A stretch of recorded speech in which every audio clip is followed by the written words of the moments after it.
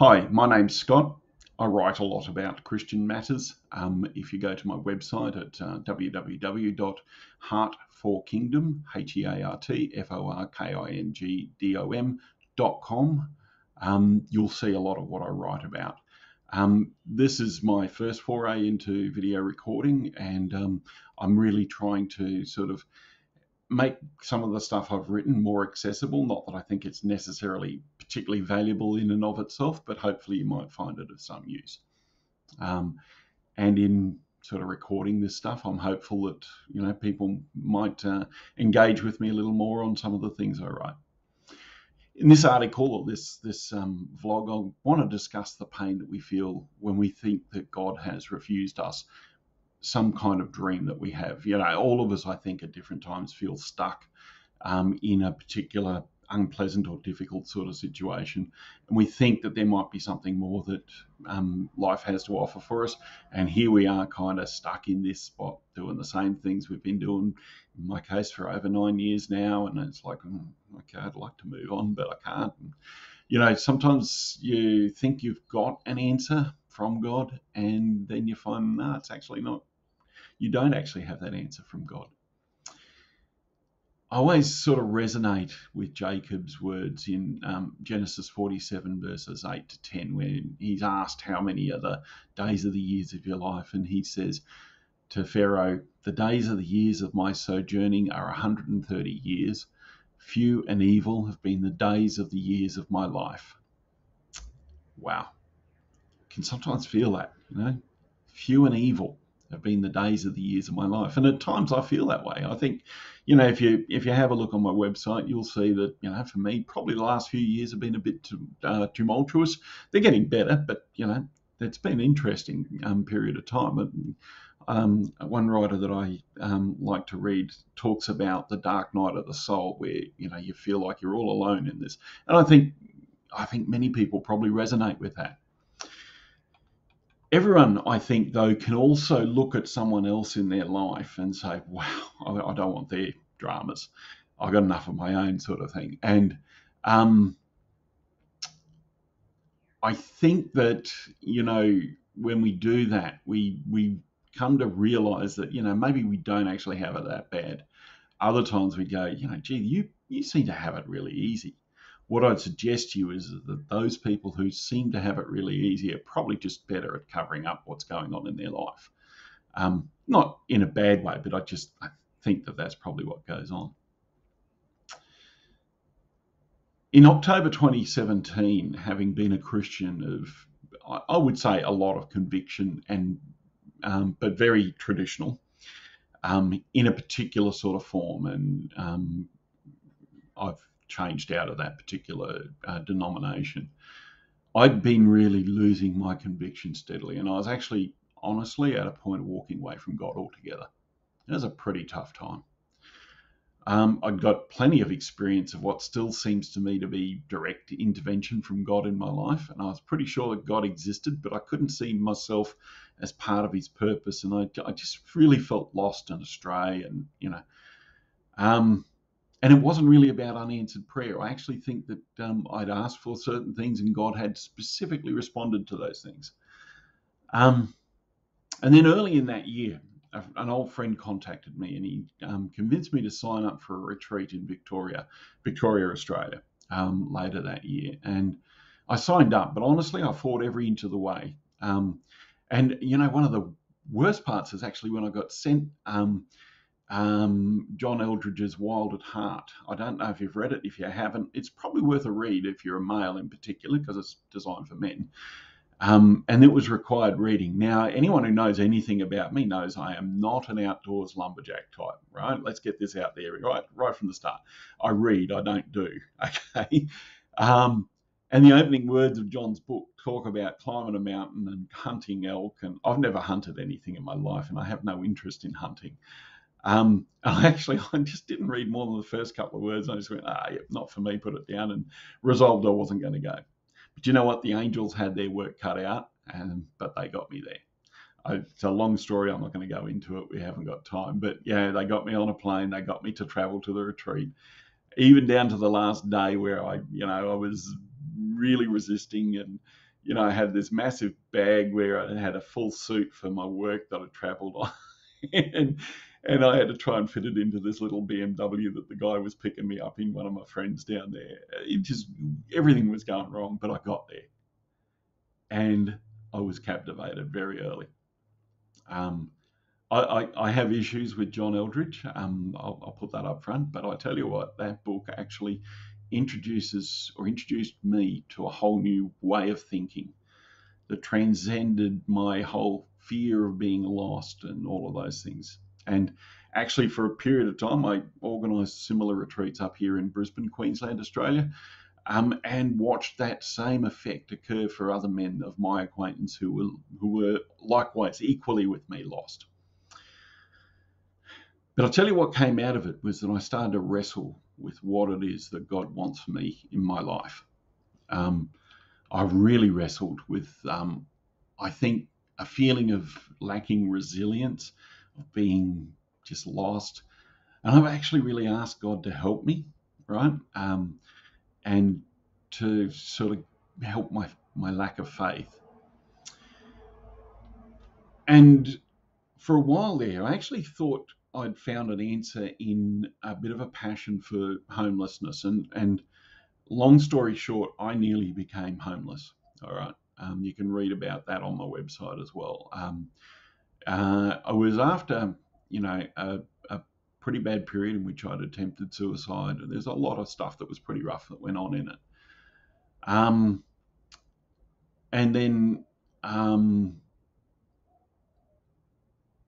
I got through this sort of situation where I got sort of diagnosis of what was wrong with me. I've got complex PTSD, borderline personality vulnerabilities. Not going to go into the trauma that created the PTSD, but it goes back to childhood. And it's probably reasonable to suggest that I've got Asperger's. I haven't a formal diagnosis. I've had suggestion that from a psychiatrist that it's possible that I do actually have, some form of, being on the autism scale. But the outcome is that I actually really do stutter or suffer. I really do suffer, probably daily almost, with hypervigilance, depression, general anxiety. But yet I still function pretty well. I operate in a pretty high level position in my work. And I run a number of businesses that are, I'm going to struggle through the pandemic, but they're performing these days. But one of the things that actually happened was in the early months after my attempted suicide in my middle 20s, I actually got a check for some back pay from workers' compensation. And at the time, I was walking near a train station. This is not really reflective of who I am, but it was where I was at the time. I remember thinking to myself, you could jump on this train and you could disappear into remote northern Australia, where a lot of people do disappear to, travel to some remote area and just disappear, cash out the check somehow, whatever. And that feeling was overwhelming. It was awful.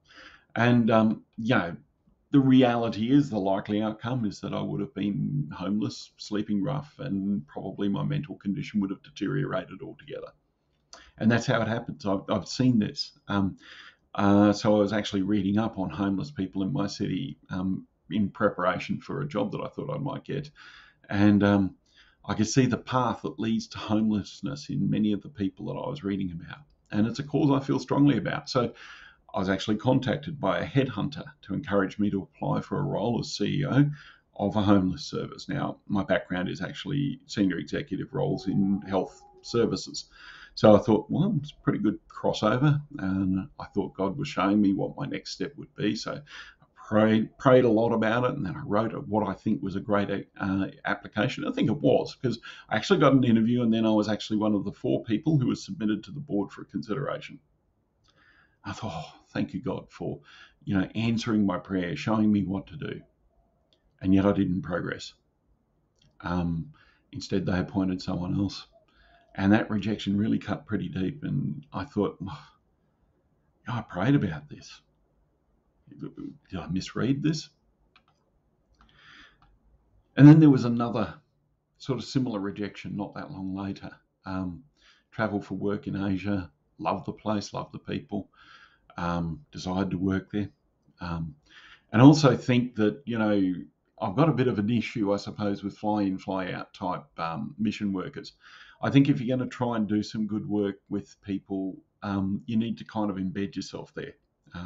So if you're going to go to Asia for mission work, I think you need to, commit to living there for a period of time. And I was excited about this whole thing there, where this opportunity might exist to move up there. And then I got a contact, and that person said to me, "Hey, we're actually really keen on you. We're a top 500 company in the world.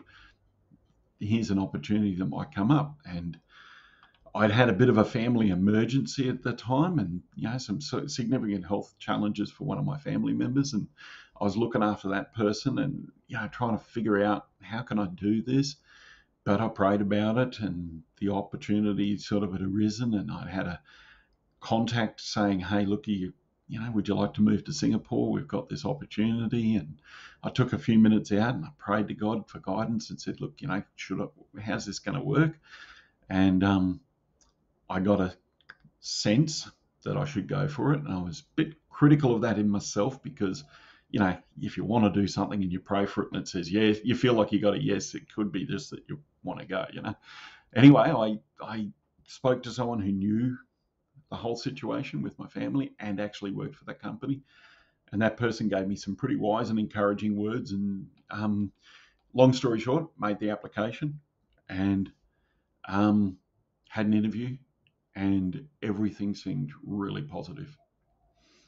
And then I would pray and say, "God, please, I'm feeling like this is dragging on a bit. Can you help me? Where's this at?" And I'd get a phone call or I'd get an email or something that sort of suggested that, this is actually going to happen. And then just out of the blue, 3 months after I applied, I got a really nice but brief email saying, "Look, we've considered this long and hard, and for a variety of reasons, we've decided to go another way." I was that close, and yet it went somewhere else. And I thought, I've got all these sort of promises maybe from God. How does that work? Had I misread the signs? You know what? Even now, with a few years down the track, I don't think I did. I actually think I was going to get the role, but something changed. And God was forced into a position where he had to change his mind. Nothing forces God, I understand that, but circumstances changed and God changed his mind. Shortly thereafter, COVID-19 happened. That was 2020. And a few other things have now come into view that would have made this move to Asia completely untenable.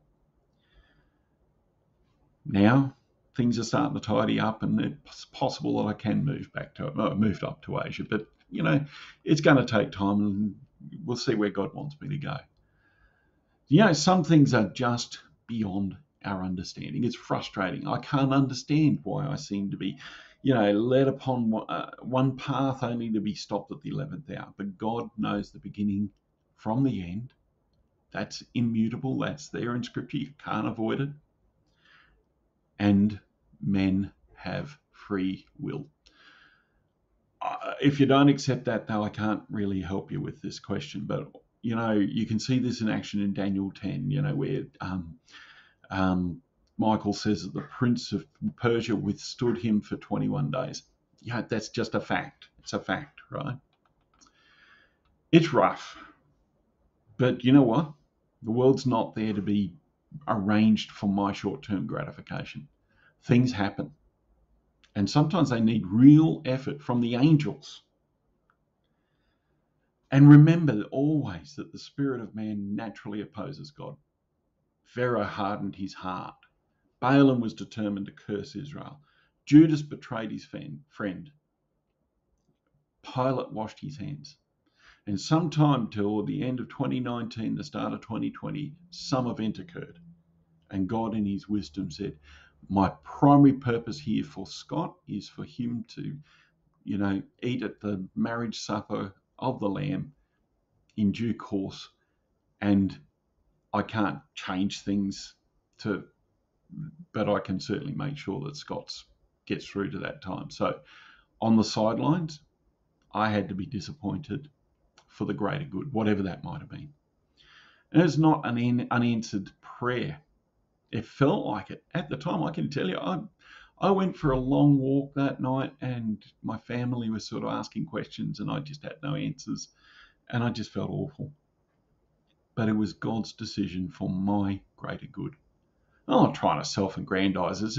There's no way that, COVID occurred specifically to keep me out of Asia. That's not what I'm saying. What I'm saying is that somehow or other, some decision was made that actually meant that COVID occurred. Someone cut up a bat or something, whatever it was. And circumstances changed and God said, right, well, free will's been exercised. Scott's greater good is served by him not going to Asia at this time. It's delayed prayer, delayed answer, or it's an indefinite no. No, I don't know, and I never will probably know. I may choose to push it and go to Asia and have it be a disaster. Circumstances will be whatever they will be at that time. What I can say is I don't actually have close to an answer as to why God is silent sometimes, why sometimes we find we have unanswered prayer. What I have, I'll give you. God is not capricious. He's not whimsical. His every move is deliberate and intentional. He's unfailingly loving and kind to his people. And there are no gotcha moments with God. But God also works in a paradigm where he allows men and women, men in the generic term, humans, to have free will. People oppose God. He allows them to make that choice. And sometimes those choices impact on other people due to circumstances just totally beyond our control. Sometimes there's no answers, no options, and an unanswered prayer. The first and most important thing to know is that God does have a plan for me, and that plan is quite fluid and dynamic as it weaves its way around my free will. His ultimate plan is for me to live a life of faith that culminates in me being a fit vessel to serve him in the kingdom of God. An unanswered prayer might be just what saves me. So you feel that sting, you feel that hurt when the pain when a plan that you've prayed about doesn't come to fruition, when you seemingly have unanswered prayer. Well, I would suggest to you that we actually don't have unanswered prayer. It just feels like it sometimes. And that's what I wrestled with the night that I got the email telling me that this job in Singapore wasn't going to happen. Man, it hurt. Wow, it hurt. I was living by faith. I felt that I'd prayed that God had answered in the affirmative. Had I misread his responses? I don't think so. The question has to be one of faith. Do I really have faith that he is working to make me fit for his kingdom, the kingdom of God, that Jesus is perfecting in me? Truly, that's the biggest issue here. Like I say, I can't answer all of these questions, but I can just simply say to you, if you're praying, here I am, send me, that sending might be to the office instead of to the wilds of Asia. I hope it helps you somewhat to understand this and perhaps, gives you some comfort in what can be sometimes a difficult time. Wish you all the very best. Thank you.